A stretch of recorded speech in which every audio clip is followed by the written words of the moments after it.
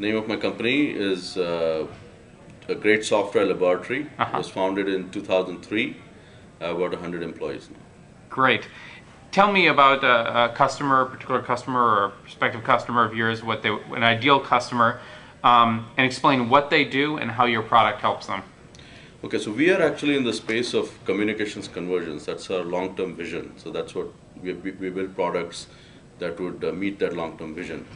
So we also don't believe that it's going to happen overnight or even in the next 2-3 years.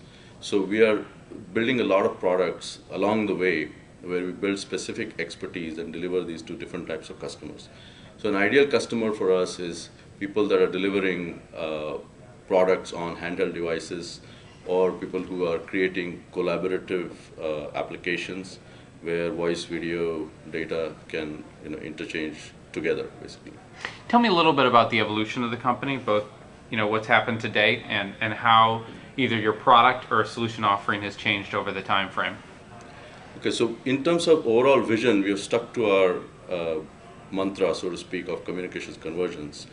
There is a lot of history before the company was founded.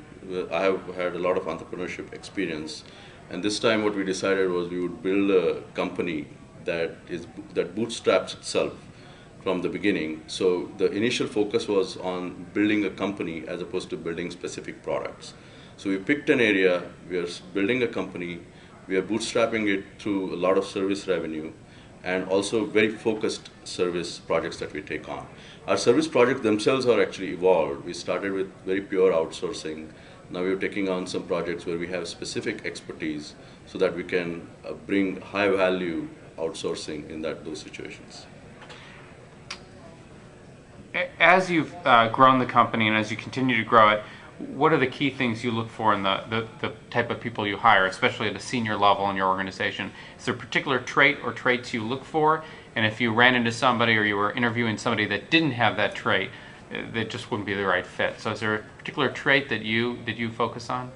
Yes, actually let me first tell you what I don't look for. I don't look for point skills. So what I look for really is creativity, basic intelligence, and ability to solve problems. Those are the three things we really look for when we hire people. Can you tell me about a small thing that you do as a manager that impacts your company culture, that would illustrate your company culture, either an event that you do or a little thing that you do every week or something that sort of would illustrate your culture? It's something actually I do every minute, every hour, which is ask questions. I believe my job is to get people to think, and I just ask questions regardless of what the statement is.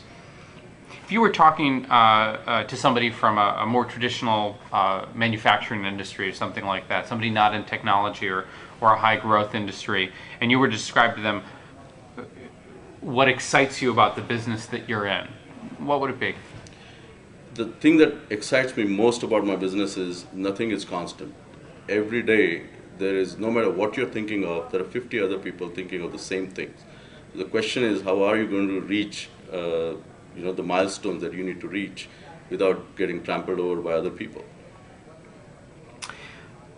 If you had one particular piece of advice to give an entrepreneur, somebody just thinking of starting their first venture, etc., what would you tell them? Start sooner. Okay, good enough. And tell me a little bit about your background prior to starting this venture. So I've been an entrepreneur for a long time. I came to the US in '83, got my PhD in computer engineering, worked for IBM, which is a great company to work for to start with. Then I joined a small startup and started my own startup soon thereafter called Internet Junction that did IPX to IP gateways, which I sold to Cisco. It was the 6th company that Cisco acquired. And I worked for Cisco for about 5 years. Again, a great company to work for. That was in the Bay Area, so I moved here to the Chicagoland area in 1998. And around 2000, I started another company called Cervega, which did XML switching. Raised about $25 million of venture funding around the country. And last year, it was acquired by Intel Corporation. So that's my background. And with all this experience that I had with starting companies, having exits, and also working for big companies, I now believe that I need to build a company which has a very strong foundation. And that's why we're taking a long time to build this company with some very strong core values.